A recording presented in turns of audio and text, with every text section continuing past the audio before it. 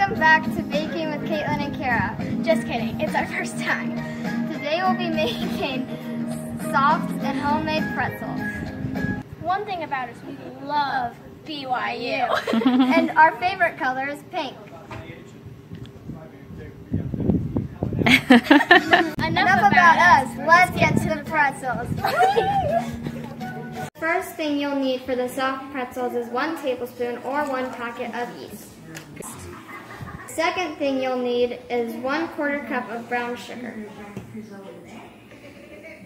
The third thing you need is 1 1/4 cup of water. Warm water. You want the water warm like a baby's bath. And then we mix. Keep on mixing until the yeast clumps are out. We will need 3 cups of flour. To make it exact, we use a butter knife to cut off the top. And then mix between each cup so it doesn't get hard to mix at the end. Cup number 2, and mix. Last cup.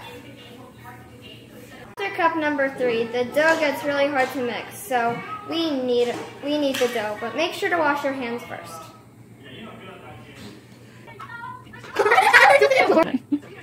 It's too sticky, so add about 2 times at a time. That's not that. If it's still too sticky, add about a teaspoon more at a time. With flour. Of flour. Spray a medium-sized bowl with canola oil. Or cooking spray. Once you're done kneading the dough, it should be tacky to the touch, but not sticky so it sticks to your hand. You'll want to put it in the medium-sized bowl you just sprayed with cooking spray and cover with a towel. Let the dough rise for 20 minutes. 15 minutes left in the timer. Preheat the oven to 500.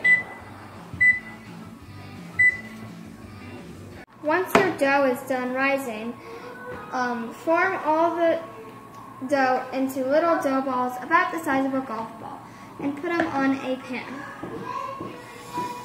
Roll the dough into golf ball-sized balls. We have a mat on our pan, but if you don't have that, grease your pan with cooking spray. First, you're going to want to roll the dough balls into a long snake.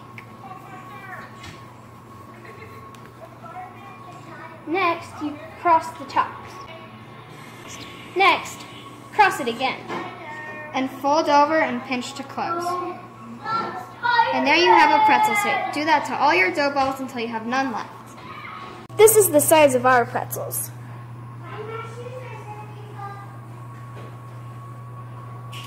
Fill a liquid measuring cup to 1 1/2 cups of water and put in the microwave for 2 minutes. While the water's in the microwave, fill up a 1/4 cup with baking soda.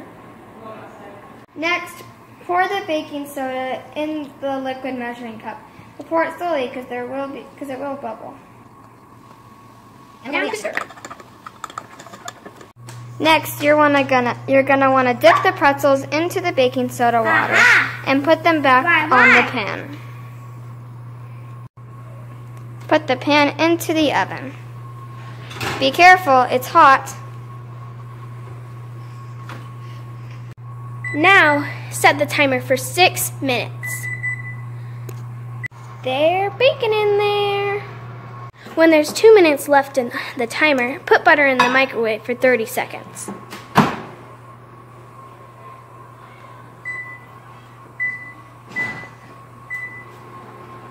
If your butter's not melted all the way, put it in for another 30 seconds. Don't forget to stir or else it will bubble. Don't forget to stir or else it will pop and make your microwave dirty. Pretzels are done! When they come out of the oven, butter the pretzels. Once you're done buttering your pretzels, coat them with salt. Now that our pretzels are done, we put them on a plate to let them cool. Pretzels. These are good. To find the original recipe, click the link in the description below. Thanks for watching Baking with Caitlin and Kara. Don't forget to subscribe And like this video. Bye! What do you think? Right amount of crisp on the bottom, perfect saltiness on top. The butter is just need a good cheese sauce. These pretzels are so good. They're perfect every single time. Like, I swear, it's a no-fail recipe. These girls always get it right. What's on? What do you think? Yeah, they're good.